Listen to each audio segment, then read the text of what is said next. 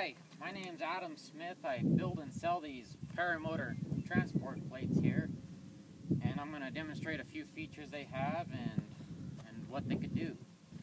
First of all, you got 3 locking positions you could put it in. Right here we're in the 90-degree position.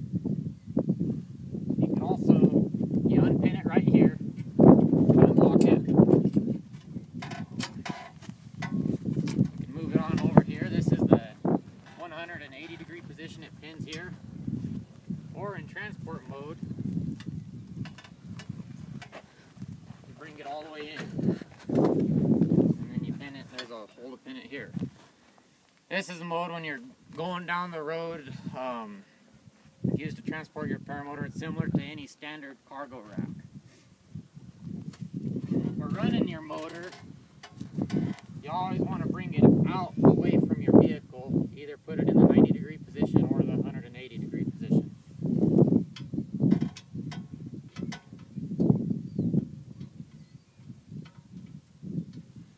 Some of the features this has is, of course, as you can see here, a fuel jug holder. This is just a simple tray with several bungee loops you hook your bungee cords into. I find that 2 works perfect for holding your fuel jug securely. Another feature this has is a windsock loop. That's this loop right here. Windsock goes right down in there. Push it in the ground a little, it holds the windsock securely. One thing that I find really great about this is it gets your paramotor up at eye level. So you could do a good walk around the whole unit, a good pre-flight inspection. You're not sitting there with your paramotor on the ground trying to look it over, you know, looking down on it. Another thing that's great is it brings your fuel access up to, you know, a very, very easy and manageable level. You're not having to bend over to fuel it or get down on the ground and so on and so forth. It's, you know, lifting them 5-gallon jugs, it's really easy at this level here. This works really good for warming up your motor. One thing that's influenced me to make them is it just makes the sport that much easier.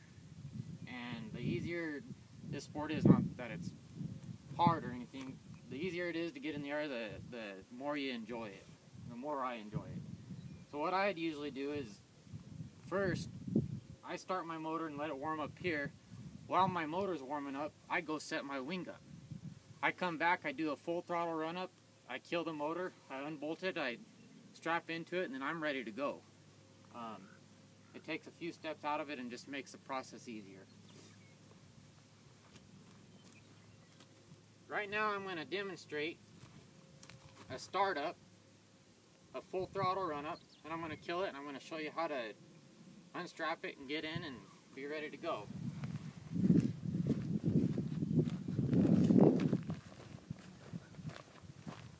Clear prop. This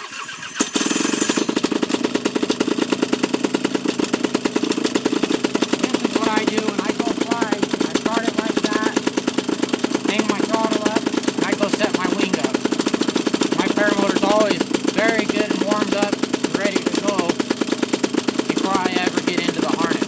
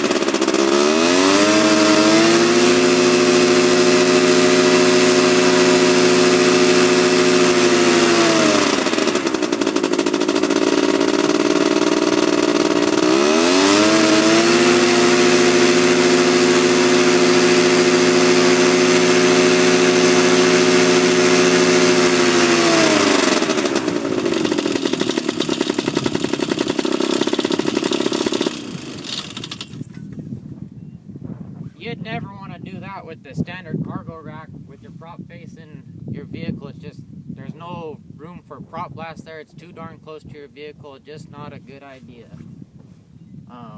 And you'd never want to face in my opinion, you face your paramotor out, do a full throttle run up, because it's kind of getting pinned you in between the vehicle. And that's what's nice about this. It gets your paramotor swung out there away from the vehicle, and you direct your prop blast wherever you want it to go. Now to undo this, you come over here and twist this right here. This is just a single bar here with the eye bolt in it. One thing that's really nice about this eye bolt setup is if you're concerned about theft, you run your bicycle lock through there, and no one could ever undo it unless they cut your lock, of course. Undo it there, and that's all that was holding that on. I got a nifty little spot here with the drilled and tapped hole here also to store that, just so it's not falling on the ground or you're not misplacing it. There's several holes throughout this whole plate right down the center that are drilled and tapped. So you pick the one that works best for you and use that one. And if you're going a long distance, these holes are right here around the whole plate are good for running straps, just as an extra precaution. I never use them just because they're not really necessary, but I got a feeling if you're traveling, you know, 100 miles with this thing on the back of your vehicle, you'd probably want to bolt it down and strap it. Now this paramotor is completely free and ready to get into.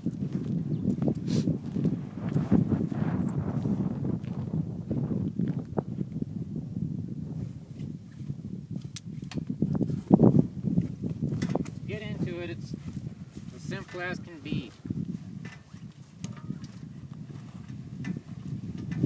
I used to set my paramotor on the ground, get into it there, and then have to stand up and all that, and that was never I could do it, but it wasn't fun.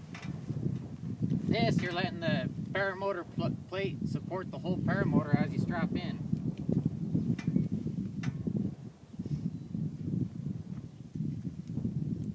With this particular unit, it's a high hooking machine with hard J-bars. You got to kind of lean the paramotor forward to strap in. I also have a low hooking machine that you basically set down on this plate here and strap in that way. It's actually a little easier to get into a low hooking machine with this plate than it is a high hooking machine. But as you can see, a high hooking machine is very, very easy. So now I'm ready to go. My wing's all set up, my paramotor's warmed up, I've tested my kill switch, I've done a full throttle run up on it. I'm ready to go hook into my paraglider and go flying. That's basically it for this video. Thanks for watching.